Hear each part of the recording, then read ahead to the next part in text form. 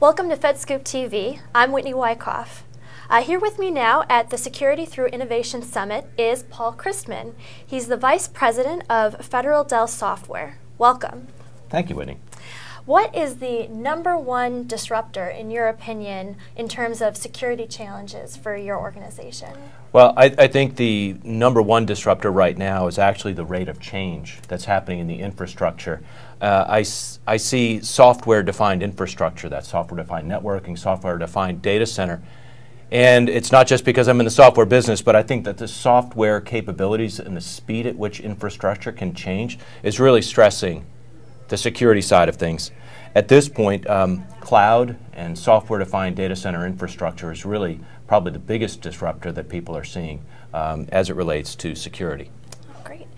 And speaking of, many organizations want to move to the cloud, but adoption rates are slow in many areas, particularly because of security concerns. Any advice for organizations that want to ensure security is built right into the cloud there? Yeah, a cloud is, again, is another disruptor. The idea of designing identity as a service that could be delivered through the cloud, either in the cloud or to the cloud, all of these things are probably new in terms of the way things are designed, in terms of how applications are designed. So first of all, looking at identity as a service as opposed to identity that's built into an application, for instance. The idea of identity as a service, and then secondly, we always say clean house before you move. So put your house in order before you migrate to the cloud. That's a big, big push right now because people are looking at how to develop clean, new, modern identity services, and that's really a prerequisite before you move to the cloud rather than after you move to the cloud. One of the biggest challenges for security officers today, given the explosion of mobile and the cloud and Internet of Things, is reducing complexity. How can we reduce complexity in IT infrastructure as well, remaining innovative and also secure? Sure. Complexity is an inherent problem with open systems. It's some of the values and benefits and the challenges that we have because we're able to connect so many things into a public internet. The first is complexity is usually solved through automation and process. We look at automation as a way of overcoming the sheer volume of data that's collected from the Internet of Things and also from mobile devices. The explosion of mobile devices, whether they're government-owned or they're personal-owned and connecting into networks, the idea of automation and process really solves the complexity. On another front, we'd always say, go back to the basics. When you're faced with a challenge, a new challenge like the Internet of Things or mobility as a security challenge, go back to the basics, and that's good IT hygiene. That's change management databases, documenting what you have, hardware and software asset inventory. You can't manage what you don't know about, and so the idea of going back to what you already have done and what you've perfected prior to the explosion of all these little tiny devices connected to the network, I mean, it's really going to come back and feed the benefit to the organization through automating the business process for security. Great.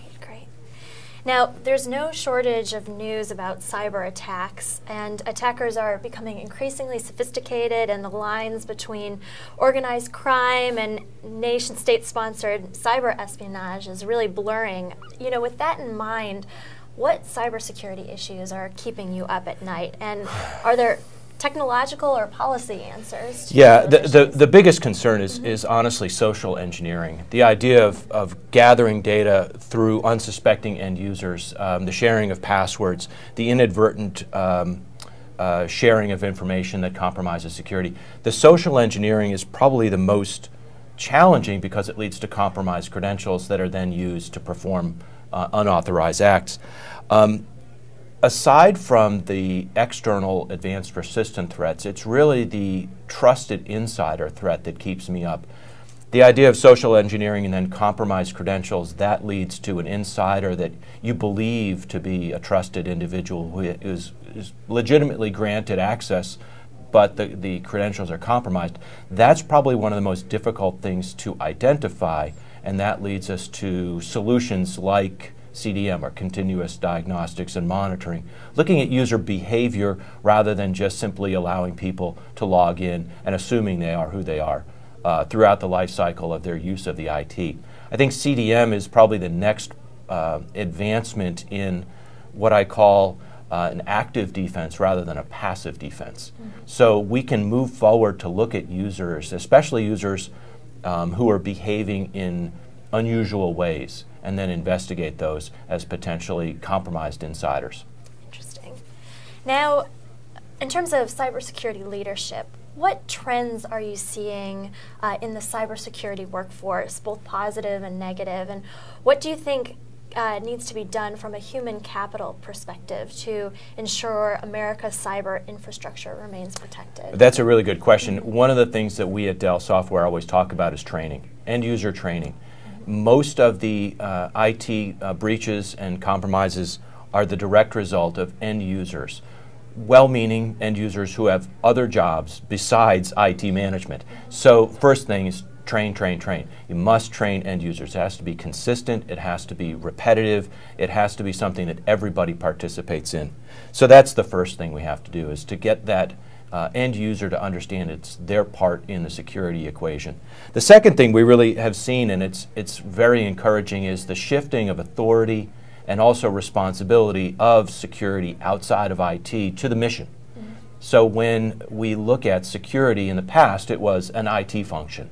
It was the person who reset my password. It was the person who provided me my credentials and granted me access. Lately, we're seeing a very healthy, productive shift away from IT authority into the mission, the line of business, so that the business owner, the person who's the steward of the data, is actually responsible for granting, approving, and in many cases, the idea of attesting to the privileged user coming into that data set. That's a really, really good shift, and it's a partnership between IT and the mission. Great. Well, those are all my questions. Thank you so much for joining us. Thanks very much. And thank you for tuning in to FedScoop TV.